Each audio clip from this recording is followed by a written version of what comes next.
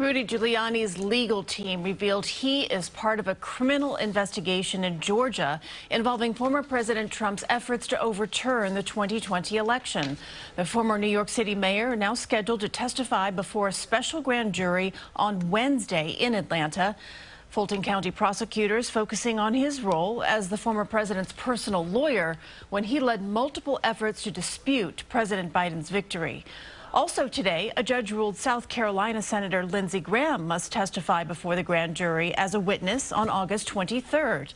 Prosecutors say they want to ask Graham about phone calls he made to Georgia's Secretary of State right after the election.